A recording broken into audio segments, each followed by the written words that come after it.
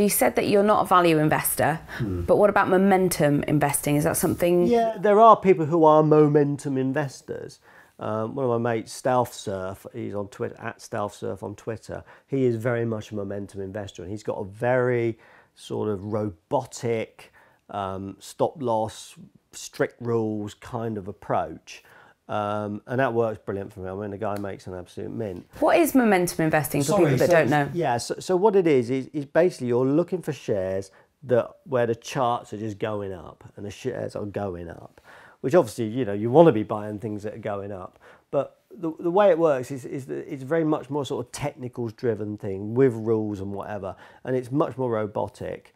And personally, I just find it tedious. It just doesn't interest me at all. You know, I love, you know, if I'm going to make money in stocks and on the markets, I've got to enjoy what I'm doing. You know, this is my sort of like career. This is my full-time job. This is what I do.